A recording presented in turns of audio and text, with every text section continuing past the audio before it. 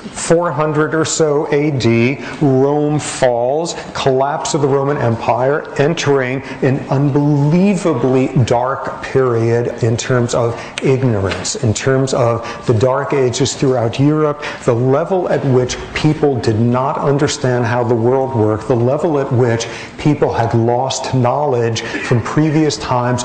Books were gone, philosophers were gone. The level of just isolation, intellectual isolation, was phenomenal. It was during that period, it was as if 500 years before, people had known the cure for cancer and for AIDS and for being able to fly on your own and all of that. And somehow in the aftermath of the empire falling apart, all of that knowledge was lost.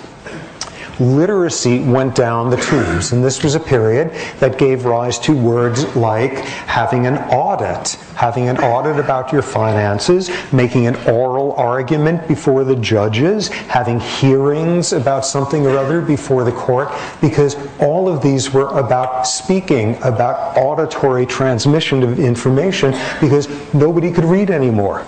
This was a period where there was no Western European language that had the word progress or ambition in it. These were non-existent concepts at the time.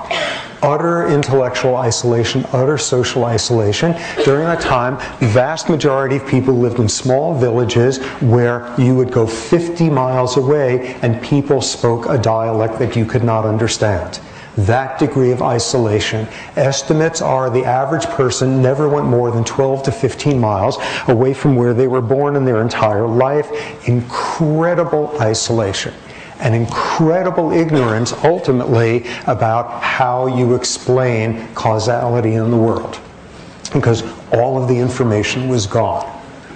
Then something dramatic changed in the year 1085, which is the first European Christian conquest of a major Islamic city, a major Moorish one, in this case Toledo in Spain. Spain at the time, which was Moorish and known as Alhambra at the time. This was the first city to fall to Christian troops since Islam swept in there. And this was basically sort of, a second-rate kind of city. This was not some major center. Toledo, but simply by European forces having captured that city, something extraordinary happened, which was, within that city was a library with more books than existed in all of Christian Europe put together.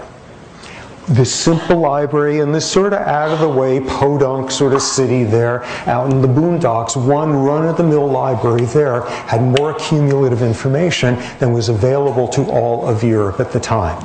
And suddenly, Europe got to rediscover philosophers, Aristotle, Plato, all of that. They got to rediscover logic. They got to rediscover all the great works. Suddenly, all of those flooded back into Europe, and the first beginnings of sort of a modern mindset about complexity started to emerge.